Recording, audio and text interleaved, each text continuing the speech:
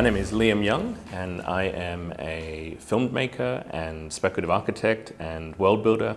Originally I'm from Australia, but now I live here in Los Angeles. I don't design buildings as physical objects, but rather I make films and I tell stories about the ways that spaces, buildings and cities are changing in the future. And I think in many ways it's really critical that if we value what we do as architects and urbanists, that we think about forms through which we can disseminate those ideas as widely as possible. So a speculative architect uses the mediums of film or fiction or storytelling in order to communicate ideas about how technology is changing and shaping our world.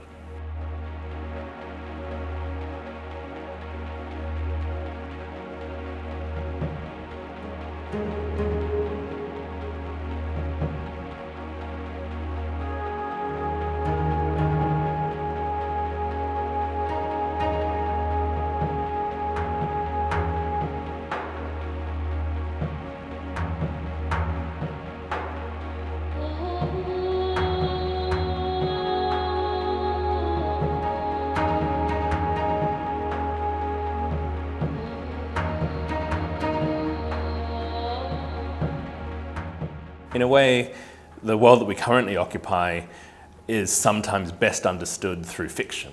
We're in a present moment where fiction is perhaps the best way for us to come to terms with a world that reality struggles to grasp. In many ways, fiction has always been an extraordinary shared language. You know, we've always, since we can sit up, stared at the TV, watching films or TV shows. We've fallen asleep in the pages of a novel. And it's really the way that our culture shares and disseminates ideas. So I think in our work, what we do is co-opt the mediums of fiction. We embed, like Trojan horses, in the mediums of popular culture, important ideas about the futures that we're all going to be living in together. And I think that if we can be clever about using fiction and film as a new kind of site, then we can design and prototype a whole range of possibilities about what the future might be and put them into the world with enough force that they might find traction, or that at least they might connect with audiences so that we can have a shared conversation around the futures that we all want to be living in together.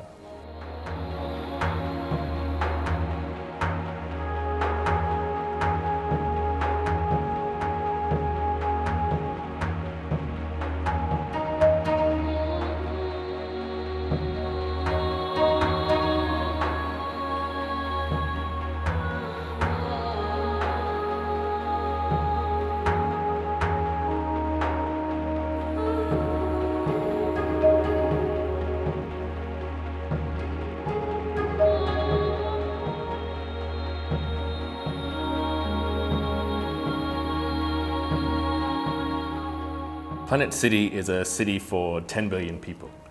And in many ways, we're already occupying Planet City. We all live in an urban context that is really distributed across the entirety of the Earth. There is no point on the planet anymore that is not touched somehow by our urban environments. Either they produce the city or they're produced by the city.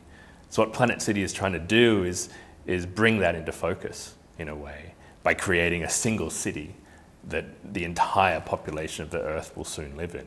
And this city is imagined based on the density of the current densest city in the world, that of Manila. And at that density, if we were to all live, 7 billion people, or the projected 10 billion people that we're all going to be by 2050 in one city, then that city is actually the footprint of just a single state of the US. Meaning the entirety of the rest of the planet could be left to recover, to heal, to return to some kind of idea of a wild state.